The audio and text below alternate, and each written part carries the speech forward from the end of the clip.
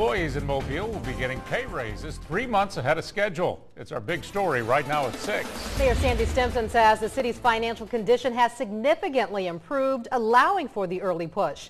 Local 15's Madupe Idowu joins us now.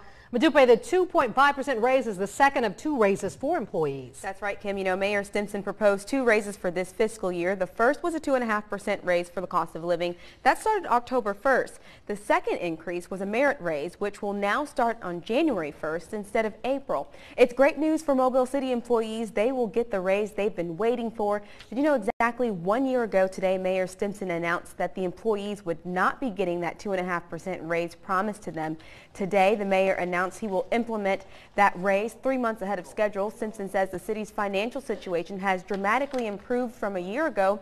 In November of 2013, his administration said Mobile faced a deficit of more than $4 million. According to Finance Director Paul Wesch, that deficit has since been restored. The city has an operating surplus close to $19 million and has been able to even create a reserve for emergencies. And if we can continue achieving those results for the next couple of years, we'll be able to address the larger issues. Having our employees be fairly compensated for the work that they do.